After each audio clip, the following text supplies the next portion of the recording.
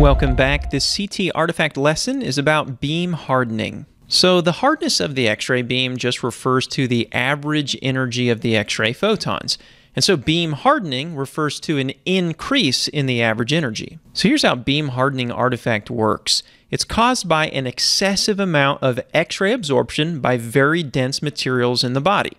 And so the beam is literally hardened or increased in energy. Beam hardening then looks like streaks extending from those dense materials in the body. The image on the left is actually a very good example of the traditional appearance of beam hardening. This patient was shot in the face with a shotgun, so there's several little metal pellets inside of the face.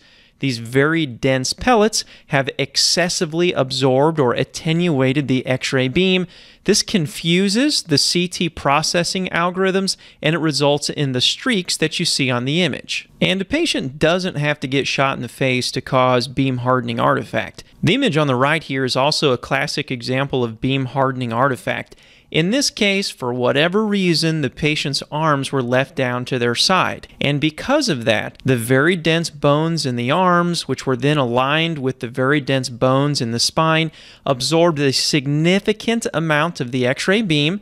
This increased the average energy of the beam, reduced the intensity of the beam, and it gives us this very streaky appearance through the posterior side of the patient. There might have been a very good reason that the patient's arms were left down to their side, but because of that additional dense material inside of the X-ray beam, more of those X-ray photons were absorbed, and it resulted in these streaks, which we call beam hardening artifact. There's also other ways that beam hardening artifact can appear on a CT image. The image to the left is a patient that actually has some type of cerebral aneurysm clip. These clips are often made of metal, and as a result of that very dense material inside of the brain, it resulted in streaking beam hardening artifact inside of the brain. The image on the right is another example of something that can sometimes happen that results in beam hardening artifact. This is a patient that was receiving just a routine CT abdomen and pelvis in the portal venous phase with contrast. But the contrast that you see on the colon is not from the CT scan.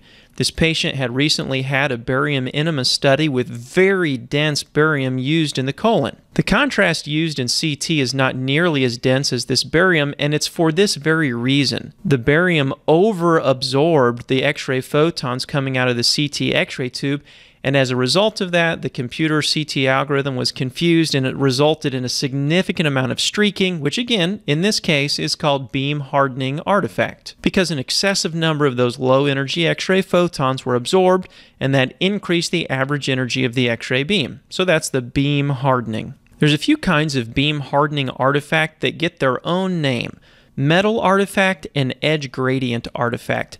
Both of these artifacts are still considered beam hardening artifact. But of course, the image on the left is a picture of a dental implant that's made of metal, and it's resulted in streaking on the CT image.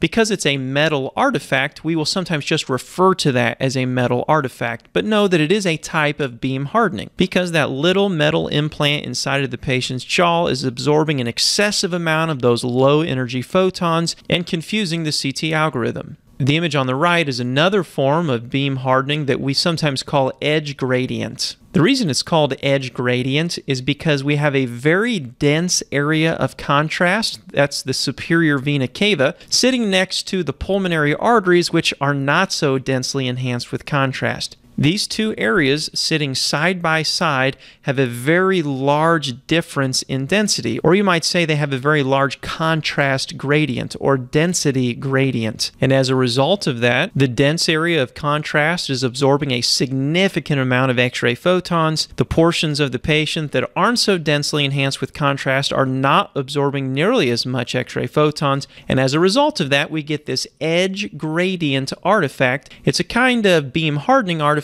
and it looks very similar. It results as black and white streaking across the patient, extending from the very dense areas. So how exactly do you prevent beam hardening artifact? You can't rip out the patient's dental implants, but there are a few things that you can do. One thing to remember is proper positioning, and this includes, for example, proper arm placement. If we're scanning the patient's chest or abdomen, we need to get the arms above the head. If we're scanning the patient's neck or head, then of course the arms should be down. We want those dense materials out of the X-ray beam. Also remember proper gantry placement. If at all possible and when it's appropriate, we should angle the gantry so that the dense materials are outside of the X-ray beam. One time that we can definitely do this is when imaging the head and face. If there's metal artifact in the way and we can avoid it, we definitely should. One more way to prevent beam hardening artifact is through special software. There's several vendors that make commercially available products that help to reduce beam hardening artifact when these other things are not an option. So that's an overview of beam hardening artifact.